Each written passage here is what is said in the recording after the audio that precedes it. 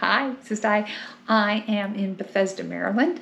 I am getting ready to have surgery, and I'm going to take you through all the pre-surgery prep and things that happen if you're going to have surgery at NIH. Good morning.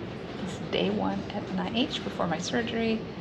Today is phlebotomy, EKG, anesthesiology, and an MRI. See? I know what I'm doing. Hi, Jerry. Nothing. We're out of most of our appointments for today, so I wanted to catch you up. The shuttle for NIH was full, and they had to send another shuttle for us, and so I was late getting here. Just prepare yourself. There's a patient and visitor entrance. They took us through that entrance. You have to show your ID and go through airport style security. Then I got in and went to phlebotomy, and you fill out this yellow form, and then they assign you a number and you get a little receipt for the number, and then they call you out by your number. And so I was F78 and they were on F75, so it was pretty quick.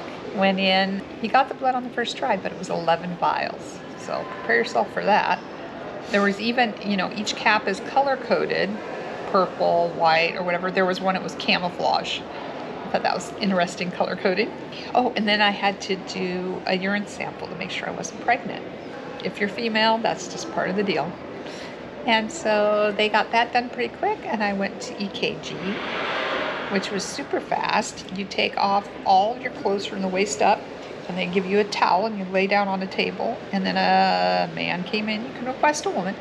He came in and put the little stickers on me, the little nipple-y stickers, and attached the EKG machine, and then got the printout. I have a picture of the printout, and then had me carry that up to the anesthesia clinic, which was at OP3. So I went up to outpatient 3, went to the anesthesia clinic, met with the clinic nurse, and then met with the anesthesia nurse, not maybe my anesthesia nurse. And then we went down to the lobby by the parking garage and applied for badges. We're on this paper badge, but I want to get a plastic one since we're going to be here for 10 days. We went down to get it, and they told me I needed a form from my clinic. So back to OP3, got the form filled out, turned it in. Jerry had to fill out a form at hospitality, and now we're waiting for our badges. It takes about an hour for them to print them, and then we'll have badges that can be scanned, and we don't have to go through the airport style security every time we enter. We've just been cleared. They do a criminal background check and clear you.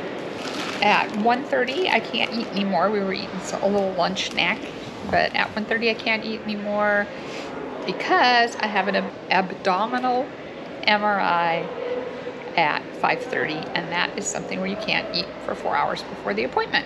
It is September of 2023, and the masking policy is that you need to mask in patient areas. We're in the atrium, not the patient area, so we do not have to mask, but in my doctor's appointments and phlebotomy and such, we do. Waiting areas for the clinics. Oh, yeah, you have to mask. Exam rooms and stuff like that. But waiting areas. any common areas? No. Elevators? No. Shuttle? Nope. No. Be prepared that, maybe your shuttle's full. You're at the end of the run.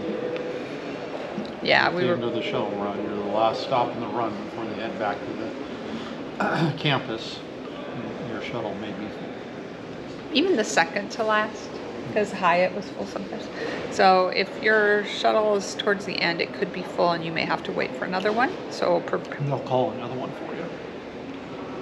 So plan accordingly. Pack some snacks, or be prepared to pay for them downstairs at the coffee house. The main cafeteria, the B1 cafeteria, is open, but there is a cafe in the atrium and a cafe that's a bookstore over by phlebotomy. Yeah. So you can get some snackies there. So when I say I'm in the atrium, I'm going to show you. We're on the 7th floor, which is the floor for patient care, I would say, because this is the floor with the chapel, the library, and recreational therapy. Some interesting things on this floor for patients. So this is the one we tend to hang out with when we're just hanging out. When I talk about the atrium, this is what I'm talking about. this atrium area. And this is the view outside. This is the view of Jerry. I'm trying to see outside. This is the view outside. That tall building is Walter Reed Medical Center. It used to be the Naval Medical Station. Time to have an MRI.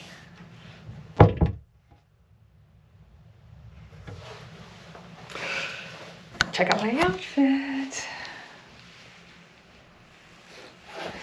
Don't you wish you were stylish like this?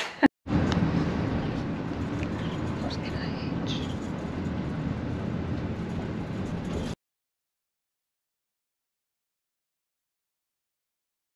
I'm getting ready to go back and go to surgery. I'm having a partial nephrectomy today on my right kidney.